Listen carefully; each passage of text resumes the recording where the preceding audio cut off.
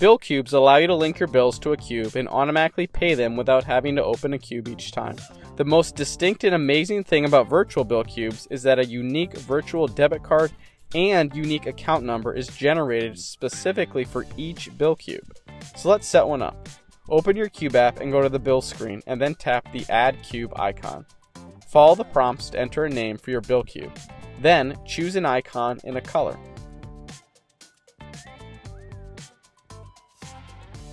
Select a bill frequency from the options provided. Select the next due date for this bill. Next, set your monthly budget and bill amount. For a monthly bill, both amounts might be the same. However, for other frequencies, monthly budget and bill amount may be different. Then select Done. Your Virtual Bill Qube is created and ready for use. Make sure to fund it now so your bills won't get declined. Nice work!